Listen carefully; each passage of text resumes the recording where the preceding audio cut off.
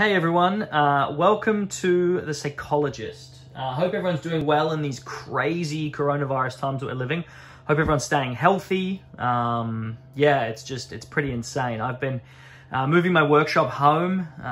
Here it is here. I moved out of my workshop that was kind of downtown, and I'm just working from home now, and I'm actually going to stay working from home. So I just wanted to say too, I really appreciate everyone's support who's used me, who's been getting their SEIKOs into me, and other watchers too. Just really have appreciated everyone's support, and I'm so thankful that I've been able to work through this time with the support of you guys in this great community. So really thank you so much. So to take everyone's minds off the whole coronavirus thing, I wanted to look briefly at finding center, talk a bit more about drilling out main plates, talk a bit more about rejewel or jeweling barrels in the 6.1 and 6.3 series SEIKO movements. I had a question recently posted on one of my previous videos, and the question was about how do you find center before you start drilling? So we're going to look at today how we find center in the movement, and also how we drill out the hole, how we find center, and there was another thing that I was going to talk about, but I've totally forgotten. So let's talk about how we find center in a 6.105 movement. So before we start drilling, measuring, anything like that, the first thing that we need to do is fit our jewel for the barrel into the bridge first, because remember, there's no drilling required here. We just press out the old brass bushing and then fit the jewel in the barrel.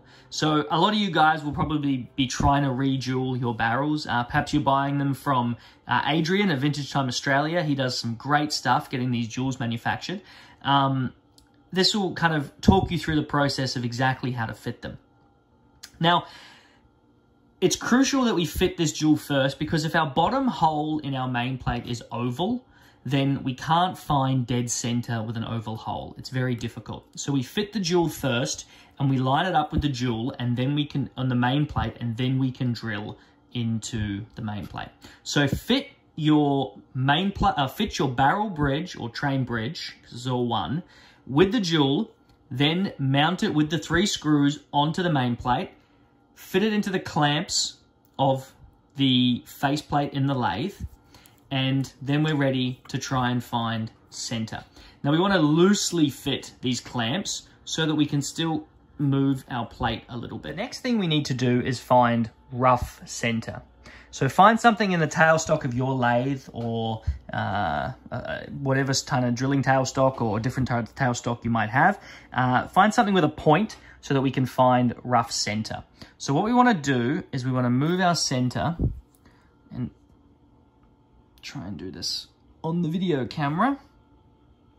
Move our main plate, move our bridge, so that we can find our rough center, like so. Spin it around, loosen up these clamps so that the center's found.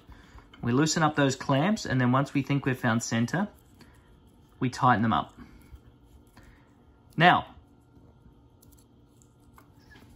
simple, right? We've found the center and we can start drilling. Remove the bridge and start drilling. Well, this isn't the case. I'll show you why. Now we're going to get out my new toy, which is my new centering microscope that I just purchased. It's a great centering scope. It's called the Skol centering microscope. It's not a Swiss-made scope. It's actually made in Korea. I paid about 280 Canadian dollars for it, shipped here. Had to pay some duties when it landed, but it is fantastic. It's a 45 times centering microscope, and I am so happy with this thing, and it is opening me up to so many things work-wise that I'm able to do. So let's see now why this isn't good enough to find center. Now I have my new toy, which is the centering microscope mounted to the lathe tailstock. Now the purpose of the centering microscope, it has we'll just zoom in and have a look. It has crosshairs that you line up with the edge of the jewel or the inside of the jewel, not in the middle of the jewel, but with a known reference point. And you spin the piece and see if that point doesn't move. So what we'll do now is we'll have a look at why you don't just start drilling when you've roughly found center with a pointed object. And my lathe belt just broke.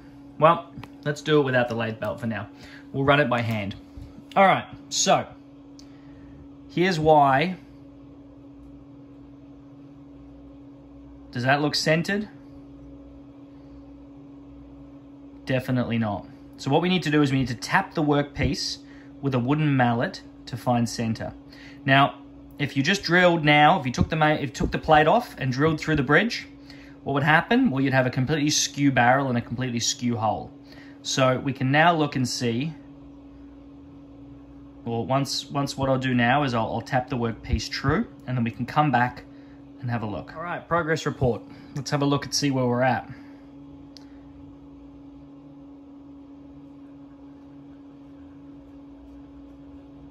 We're close. We can also adjust our crosshairs to be at the edge of the jewel. We're close, but we're not quite there, so we'll keep going. Okay. We're pretty much there. Now, we'll spin it, and we'll see that we have very minimal movement. We're a little bit out still, but that's nothing to worry about. That is totally within tolerance. So now we've found center. So we can see that using a small or using a pointed piece in our drilling tailstock is not going to be accurate enough to find center. Now what we would do, we would fit our drill into our tailstock, and we would remove our main plate or remove our bridge, so we can take the faceplate out of the lathe and remove the bridge from the main plate. But we cannot change anything about the placement of the main plate on the lathe.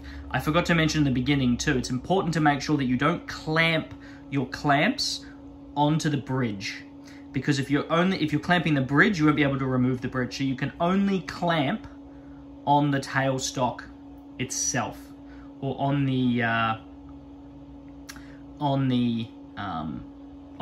main plate itself. So what I'm going to do now is I'm going to take the bridge off, and we're going to look at the hole that I've already drilled. We have just the main plate mounted now. So let's have a look. We go in. We can see a small wobble. That's due to the fact that when we drilled it, we used a drill bit. And a drill bit is not the most precise way to cut a hole. Sorry, I got cut off there. The most precise way to drill a hole is with a boring bar. First you use your drill bit, then you use a boring bar to bore out, and then you have a perfectly, I guess that is the most precise way to be able to drill a hole. Now, I don't use drill bits generally for these SEIKOs. I use the favorite, it's from my favorite jeweling tool. It's the Sights jeweling tool. It's the cutter from those. So I use the cutters from those. Now, this small discrepancy from using a cutter like that or using a drill bit, it doesn't have a bearing on the uprightness of the barrel in these SEIKOs. It's not an issue. It would be an issue if you were drilling something out like an escape wheel jewel hole, even a train wheel jewel hole. But when it comes to a barrel, this kind of tolerance is totally fine on a barrel. So now once you've done that, once you've drilled your hole, you can ream it out slightly to size. I use a 1.6 or 1.59, but it's actually a 1.6 reamer that I use. It's not the half round. It's a four faceted reamer that I use. The common Sights reamers are the half round. So once you've done that, you can drill that out, and then you can watch my other video about how to fit the jewels. So hopefully this gives you a bit of an idea of how important it is to keep things keep things centered, and also how exactly you go about finding center when it comes to looking for things like this, or looking for center in a SEIKO main plate. So thanks, guys. I hope you've enjoyed this. Please subscribe to my channel. Check out my website, theseikologist.com, and also check out my Instagram at theseikologist. You'll see some pretty cool stuff on there. And yeah, that's everything. Thanks, guys. Stay safe.